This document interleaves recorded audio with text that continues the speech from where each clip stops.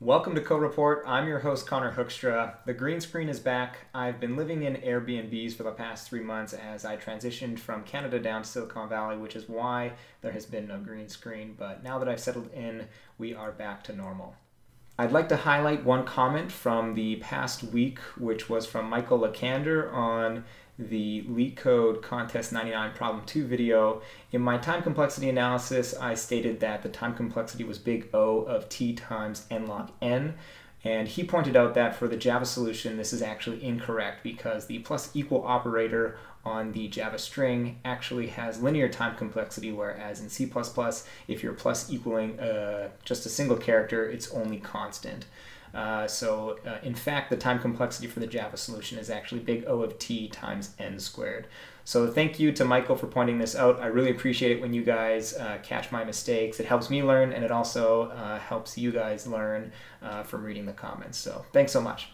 Taking a look at the contest that we had last week, we only had the one contest from LeetCode, Contest 100, on Saturday evening.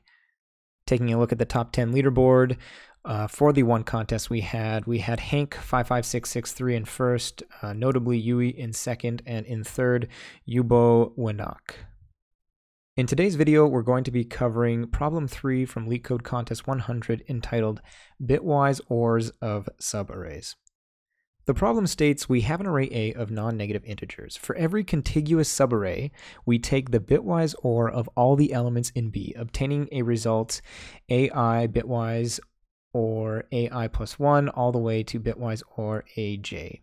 And the question is asking us to return the number of unique possible results. In other words, results that occur more than once are only counted once in the final answer. And note that for this problem, the length of our array is going to be between 1 and 50,000, or 5 times 10 to the 4th. And the values in our elements, in our array, are going to be between 0 and 10 to the 9th. So let's take a look at an example that LeetCode provided us with to understand a little bit more what this problem is asking for. So here's our example. It gives us the array 1, 2, 4, and the output should be 6. And basically it's telling us that the unique values we can get from taking the bitwise OR of all of the unique subarrays are 1, 2, 3, 4, 6, and 7. So what that means is we first need to take each of the subarrays and then perform a bitwise OR operation on all the elements in each one of those subarrays, and then keep track of the unique resulting values. So what does this look like? We start by taking the subarrays, and so that's going to consist of each of the elements individually because that is a subarray unto itself, and then the first two elements, the last two elements, and all of the elements. So that gives us 1, 2, 4, 1, 2, 2, 4, and 1, 2, 4. The next step, we do this implicitly when in our code, but we're going to show it explicitly for the sake of explaining this problem. We convert these decimal values into binary values.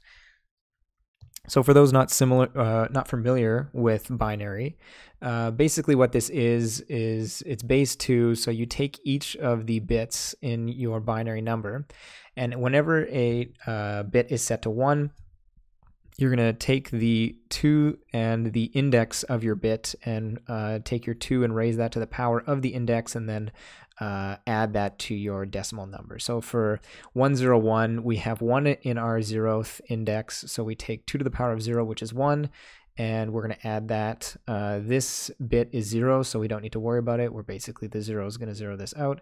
And for our bit at our second index, we have a 1, so we end up with 2 to the power of 2, which is 4. So we end up with 4 plus 1 is equal to 5. So that's basically how binary works. And the next step is to take the bitwise OR of each of these sort of binary numbers. And the way that works is, for those that aren't familiar with the bitwise OR, when you have two binary numbers, basically, if a bit is 1 in either of the two binary numbers, you set that bit to 1 in the resulting binary number. So here we have a 1 in the first binary binary number, and then a 0 here, so that results in 1. A 0 here and a 1 here, that results in 1, but 2 zeros results in a 0. So at least as long as you have one bit that is a 1, it is 1 in the resulting binary number. So you can see here that's exactly what's happening. Each of the individual elements is just itself, but here we end up with 0, 1, 1. Here we end up with 1, 1, 0, and for all of the elements, because they each have a different bit set, we end up with 1, 1, 1. And so when we convert these back to decimal, just so we can see that they're not equal very easily, this gives us 6 distinct values. So in this example, we don't actually have any duplicate resulting values from the bitwise OR operations. But in other examples you will. So we're going to use a hash set to store these values, and then once we've computed them all, we can just return the size of our hash set.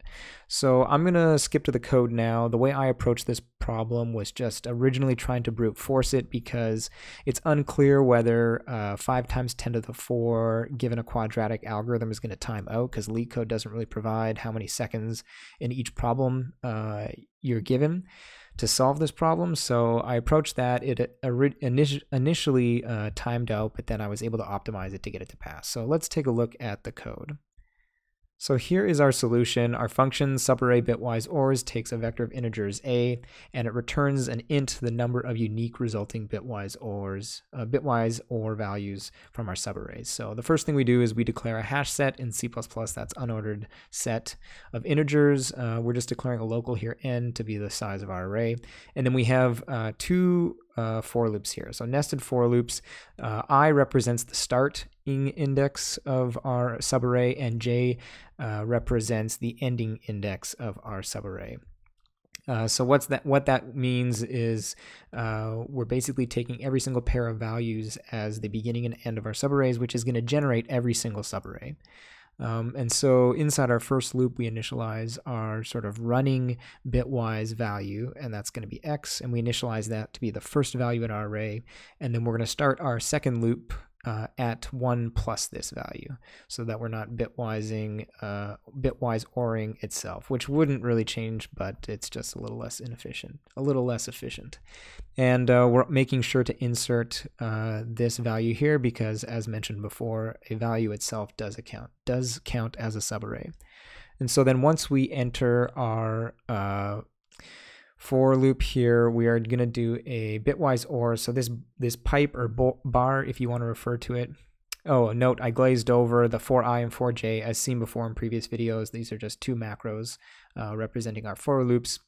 And this pipe equals is the same thing as this here. So x is equal to x pipe a of j. So this is just your bitwise OR operator. So when you have two pipes or two bars, it's a logical OR, and when you only have one, it's a bitwise OR. And so once we do this, we have our sort of running bitwise OR at this point, and then we insert the value again. So if it's a new value, it'll get kept track, and then we continue to do this. And at the end, we can output our size. So unfortunately, this times out because it is a quadratic time complexity, and I guess for 5 times 10 to the 4th, that is too much. But the first optimization that I tried was I noted that there's going to be sort of a maximum value for x that we might hit. So due to the fact that our values in our vector are constrained by 10 to the 9, that means that at most, however many sort of bits we need in a binary number to represent this number, when all of them are turned to 1, that's the maximum value that we can have for x. So if we convert this to binary, we end up with this, which is basically 30 bits. And so you can imagine that if our first value was 10 to the 9, and then we slowly iterated through the rest of our values in our array, at some point we might end up turning all of our 0 bits to 1 bits.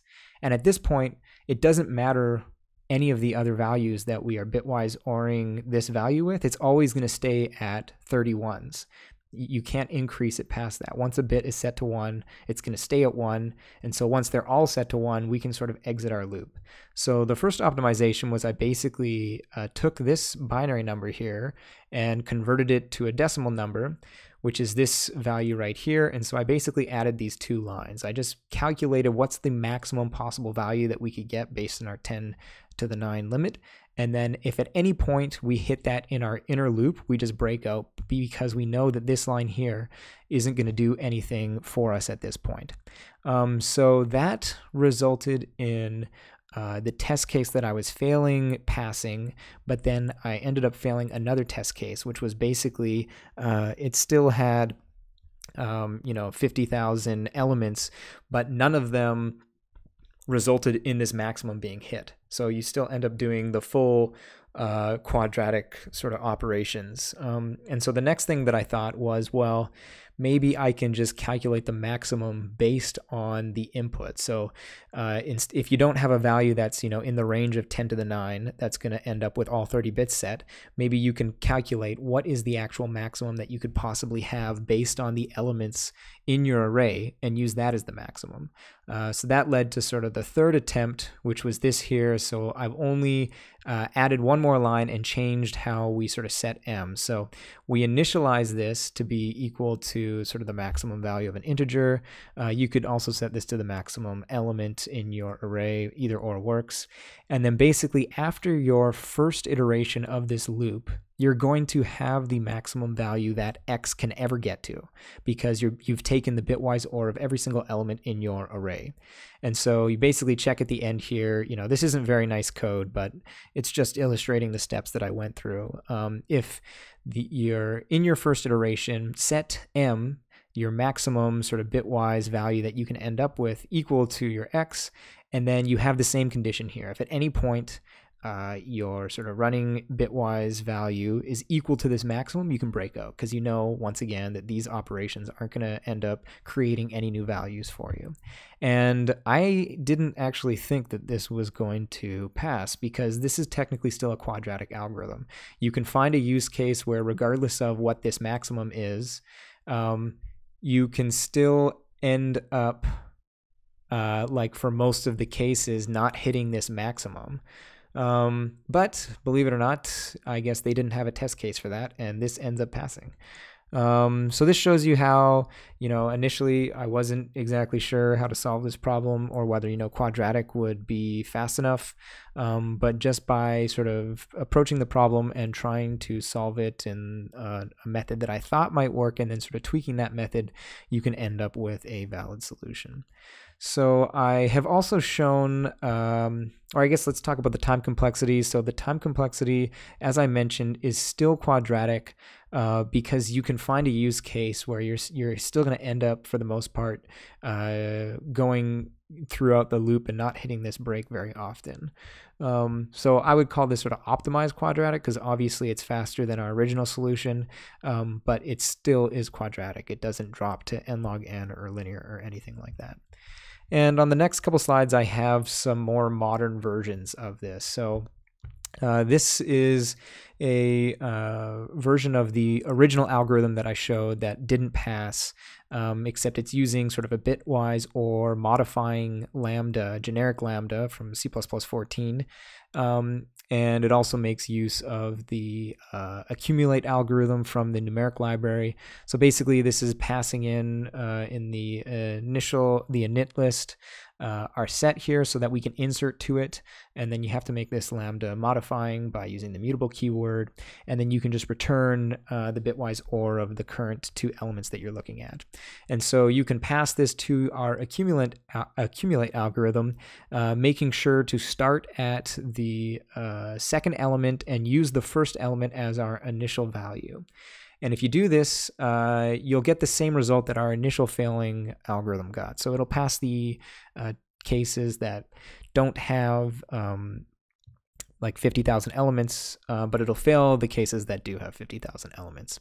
But you can actually make a tweak. You can sort of modify the STL accumulate and write your own that passes in a fourth argument, which is just a predicate function that enables us to exit out of our accumulate if at any point we hit that maximum value that we pre-calculated.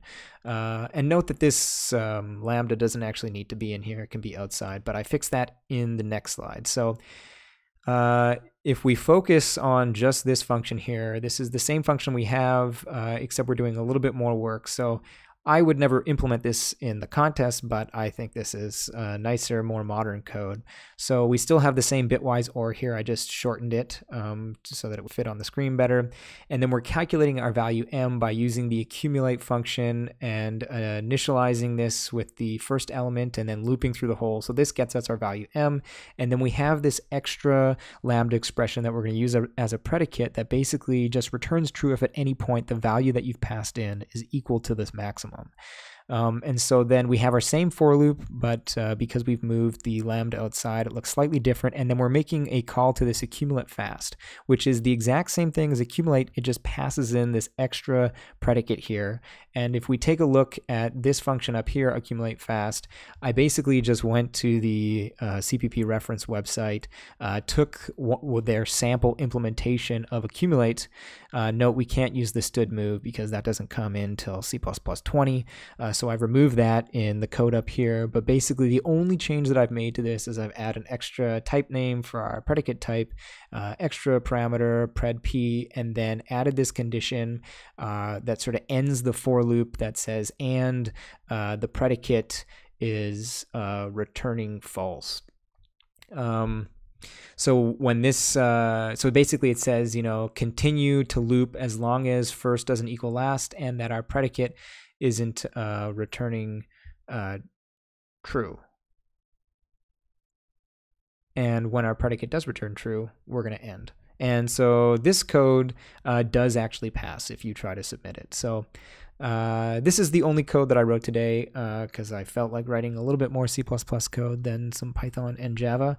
But yeah, I'll put both of these solutions that if you want to check out the more modern one and the one that just uses regular for loops in the GitHub links.